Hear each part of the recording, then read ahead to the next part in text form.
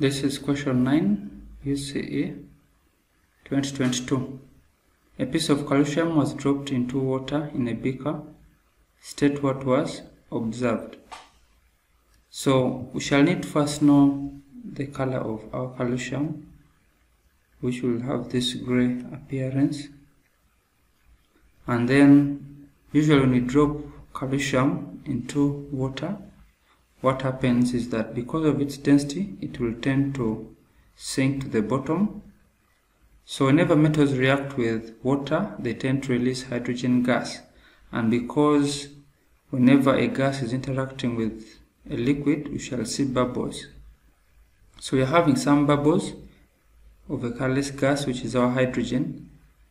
And this gas usually tends to cause some highly reactive metals to float, but in this case, the bubbles are not rapid enough to cause the calcium to float. So we shall see the calcium sinking as it somehow dissolves or reduces in size as it dissolves in our water to form calcium hydroxide. So the question is, state what was observed. So you must have some prior knowledge on how metals react with water. So the gray solid, which is our calcium, the gray solid sinks with effervescence. So sinking is an observation. Effervescence basically means bubbling, rapid bubbles being formed. Effervescence of a colorless gas, we can tell it is colorless because the bubbles can be seen as colorless bubbles, unlike colored gases like chlorine, where you might see a greenish-yellow gas in form of bubbles. Gradually disappears, like I've said, because it's now interacting with the water. Obviously with time it will go on disappearing as it dissolves in water. Gradually disappears to form a white milky suspension. So calcium hydroxide will be our product formed together with hydrogen.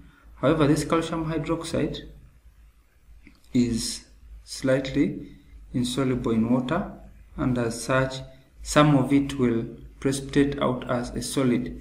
So the undissolved calcium hydroxide will cause a milky appearance, a white milky suspension being seen, just like we normally see when testing with carbon, when we are testing carbon dioxide with our lime water. So we shall see a white milky suspension.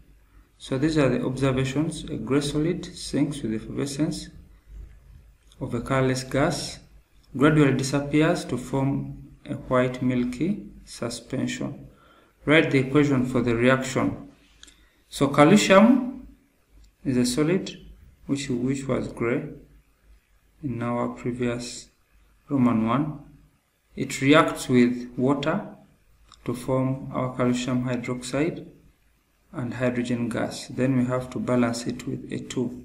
So this is the equation for the reaction when calcium is dropped in a beaker containing water. The blue litmus paper was dipped into the resultant solution in A. State what was observed. Now calcium hydroxide will be our resultant solution. We shall have calcium hydroxide. Calcium hydroxide contains hydroxide ions.